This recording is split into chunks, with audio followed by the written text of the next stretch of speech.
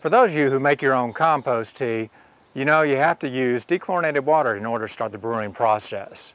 If you don't have a filter, you're going to have to fill a bucket up, wait at least 3 hours or more before you can start the brewing process.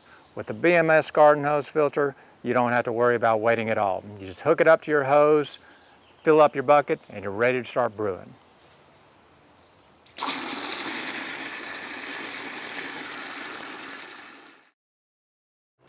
We have our compost tea brewing now.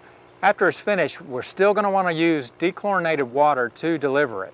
Whether you're using a hose-end sprayer, a watering bucket, a pump sprayer, make sure you use dechlorinated water to deliver it. That's where the BMS garden hose filter comes in once again. You just hook it up, you mix it up with your compost tea, and you're ready to go.